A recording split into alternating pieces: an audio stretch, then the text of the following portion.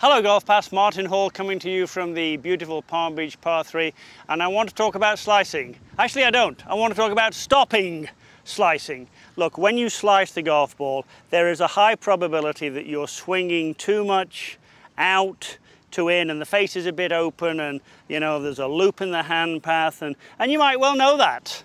But it's not so easy to stop. So I've got a drill and I've got a bit of technology that can point you pretty quickly in the correct direction. Look, the drill is this. I'm not saying that the only thing in slicing is an out to in path, but if a lot of your balls start, for me as a right-hander, way off to the left and curve excessively to the right, and some of them just go woefully straight left, you are almost certainly an out to in player. Now I've put a club on the ground.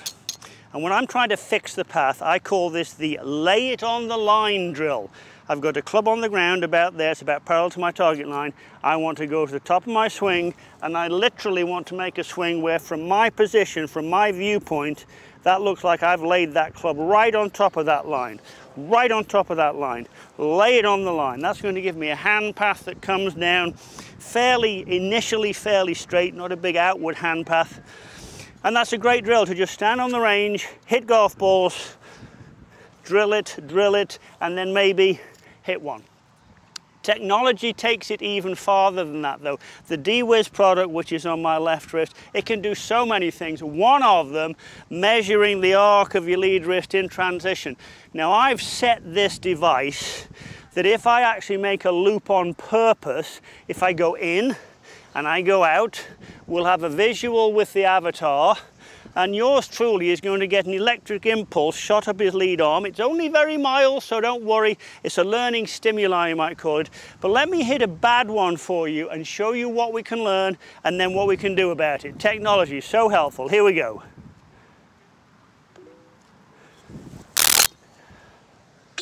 Plus 5.1. Now you can see on the avatar here how my hands went up in one path, they came down in another path. My hands drifted 5 inches in that direction from where they went up to where they come down. Bad, and more bad shots are following from that. So I'm going to see what deWiz can tell me now, what my hand path is going to be. Hopefully I won't get another electric jolt like I did with that one.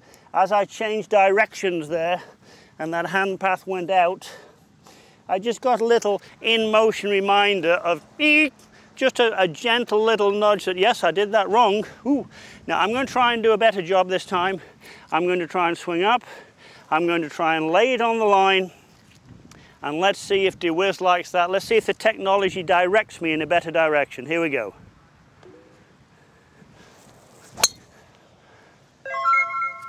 Minus 1.7. So that downswing path, and you will see the avatar is completely different. That downswing path, I did it on purpose. My hand path actually came down 1.7 inches behind. So I had a little bit of an inside loop. It's quicker than video, it's faster than video, it's more valuable than video. Instant feedback is the way to improve for all of us. So if you really want to get the best out of your game, you owe it to yourself to look at deWiz. It's helped me, it's helped lots of other students. Lay it on the line, have that hand path come straight down, and you will be on your way to stopping your slice.